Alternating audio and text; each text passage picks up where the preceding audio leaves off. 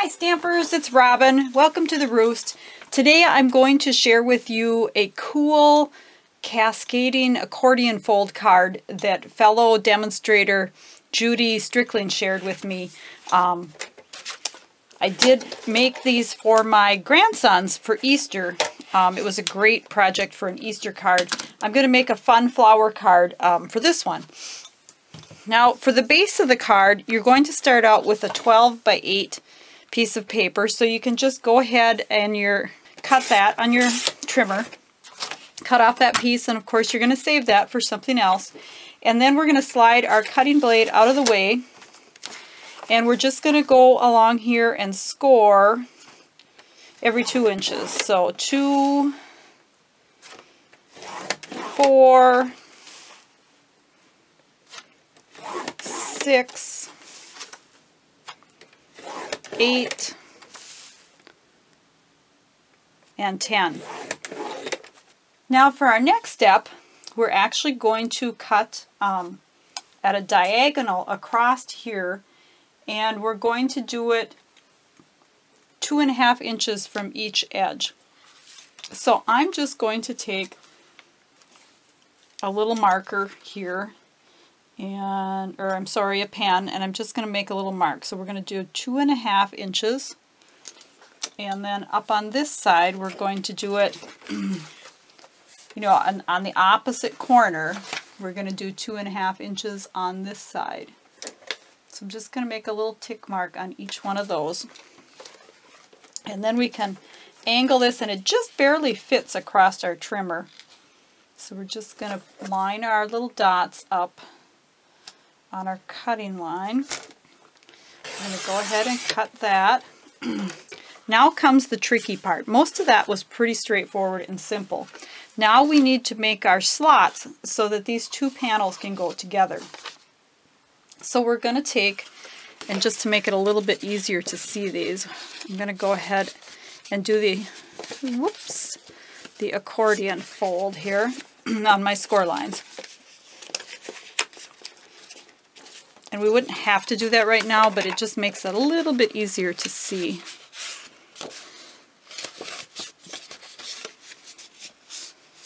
Whoop-de-doop-de-doo, back and forth. Okay. So now we're going to want these to slide together. So we're going to think of it as one sheet. Now we want to cut on this tall one. We're going to start on this, on the tall side on this one with the flat edge against our edge here.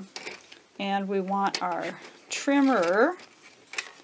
Okay, so for the first one we're going to line, I'm hoping you can see this. Okay, we're going to line our first score mark up here on the longest edge, and that's going to be 2.5 inches. And I love this trimmer for cutting this because we can just go up to the 2.5 inch. So then we're going to skip one and then go to the next fold, and this one is going to go to 2 inches. So we'll just slice that down to 2, and then we're going to skip one and go to the next one. So this is our littlest one, and this one is going to be 1.5 inches. Okay. Now this is where it gets a little tricky. For this one, we actually have to cut from the angled side towards the flat side. So I'm going to start here on the short end, just because that's the way it was laying opposite. So I want to go from here down 1.5 inches. So we're going to go 1/2 inch and 1 inch. If that makes sense to you. Somehow it does to me. Okay, so then we're going to skip one, go to the next one, keep that flat against there, and this one is going to go 2 inches. So we're going to start at 1/2, and we're going to go 1, 2. I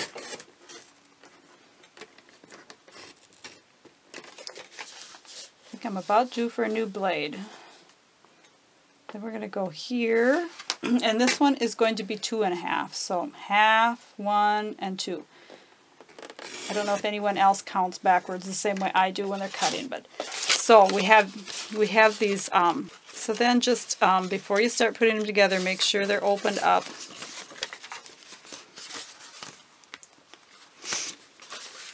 And then you're just going to want to weave these slices in, you know, opposite each other. And as you can see, my blade did not do a great job. I think I have a new one in my drawer. I'm going to have to pull that out. Okay. So then you're going to want to get them all lined up. And if you find that one isn't quite, this one looks like maybe it's not cut quite all the way. Oh yeah, it is. Just open. Okay, so you want it to line up flat on the bottom. Okay, we're done with our trimmer, so I'm just going to fold that up. We're going to take our fringe scissors, and I love these things. They're so much fun to play with. And we're just going to go and cut down however long you want your grass to be, 3/4 and an inch in. But you know, it just depends on how you want it to look. So just go ahead and fringe the whole edge, or don't fringe the edge, however you want to do it. But for this particular card, I'm going to make grass and then put flowers in it. For the Easter card, I used the Happy Easter Bunny and the eggs from the Happy Easter Bunny and decorated it, you know, all kind of Eastery with eggs and flowers and the bunny. I hand cut him out and had him hopping through the middle. This one is just going to be, I'm thinking, a springtime birthday card. Would maybe make a nice Mother's Day card too.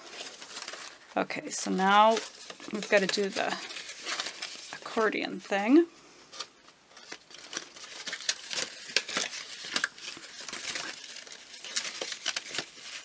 There, and here's our card base. It's a standard card size, so it'll fit in an envelope.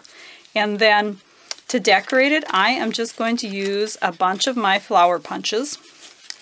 And I will whip a few of those up and show you in just a minute. Okay, now I've cut a couple of leaf stems out from the Secret Garden set, the framelit set. It's actually a retired set.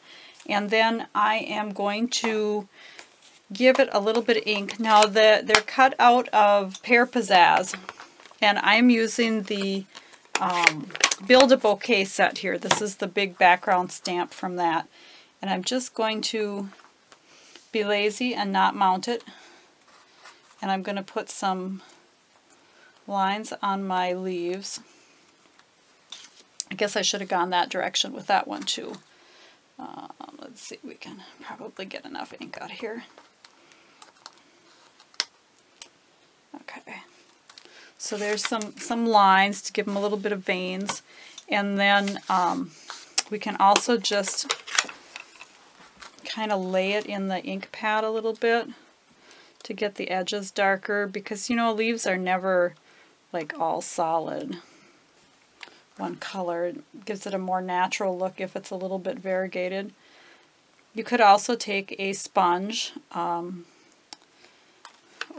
a sponge dauber to do that. Now I'm also going to make some little daffodil flowers. So I'm just going to take a piece of Daffodil Delight and my little petite petals, and I'll maybe do a couple of these. And of course, when I work, I have all of my stamps out here because I can never quite decide what, or my punches, because I can never quite decide what I'm going to use.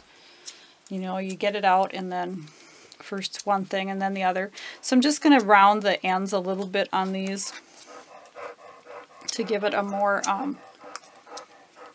natural look. You could also sponge these too, or take your, you know, like maybe a little bit darker color and do the edges. Then I'm going to take a punch, and this is actually a 5/8 inch punch that I have here. I was thinking a 1/2 inch, but I couldn't find one, so. Then I'm going to take the end of my little poker tool and just use that to wrap this around. You know, you could use your foam mat and the tip of a bone folder as well. So you can see it's not exactly a science, definitely an art to this one. And you don't have to make flowers this way either, you know, if you want to just punch them and layer them out on there, that would be great too. I just wanted daffodils because right now it's springtime and I don't have any daffodils in my garden yet, but I'm sure looking forward to them. The green part is up, you know, a few leaves. So I'm going to leave those sit. Now I've also punched out a few from an old, I think it was called Boho Blossom set. And I'm thinking these would look great with either a little dot of brown in the middle or maybe a candy dot. So I'm going to have to find my candy dots for those. Now I want to take the Oh Happy Day greeting from the Build a Bouquet, because I think that this is really going to be an Oh Happy Day kind of a card.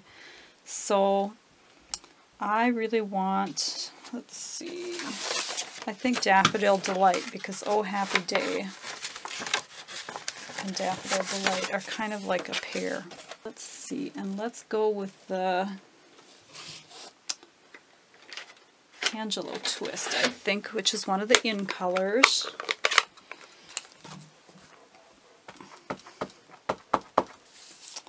So I'm going to see how this is going to work. So we've got our Oh Happy Day, and let's close this before I land in it.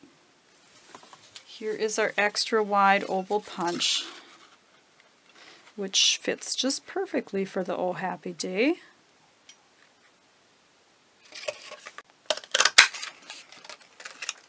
Okay.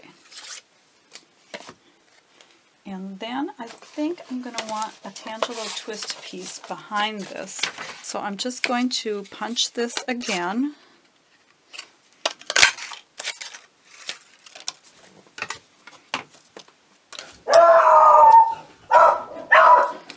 And then maybe just, I'm going to offset it like that. So that's going to go on one side of the card. And then I'm not sure what I want yet over here. And then I'm just going to layer my flowers that I've done. Kind of in the, now if I could find my tape runner. I know I have about 10 of them here somewhere. Okay. Okay, and that one's empty. Here we go. I apologize for the barking dog. I don't know if any of you have a beagle, but beagles bark pretty much at everything.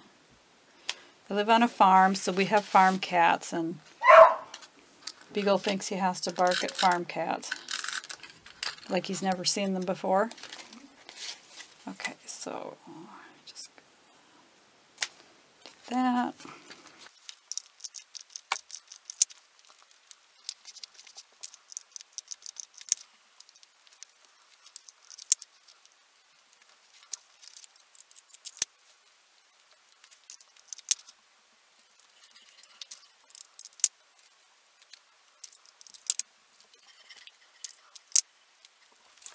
Okay, and then I think these orange